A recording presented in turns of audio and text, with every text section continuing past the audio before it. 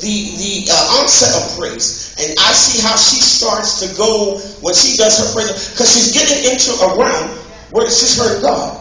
I look at Sister Evangelist White here, when she begins to sing, you tune everything out.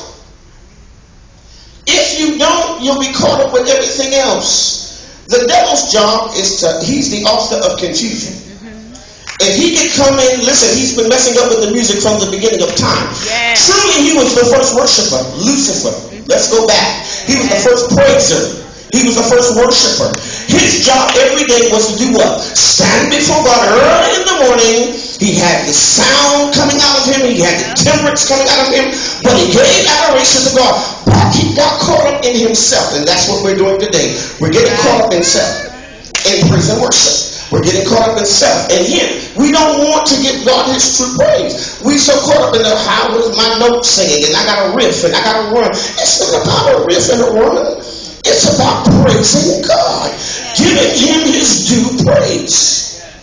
Okay, I'm starting to get that preaching tone. I feel myself coming on. I'm going to sit down.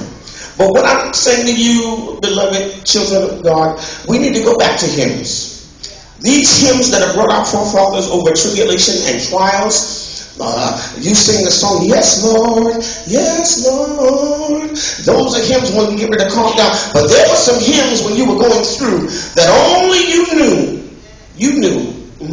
Mother Godine, you know, them songs that would help us through. We'd be in the kitchen, so, my God, Lord, it would run out for you.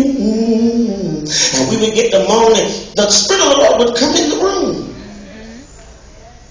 But we've gotten away from that. Grace, mercy, and peace be multiplied to your house. I thank God for this time. I'm sorry, the little time. But God bless you.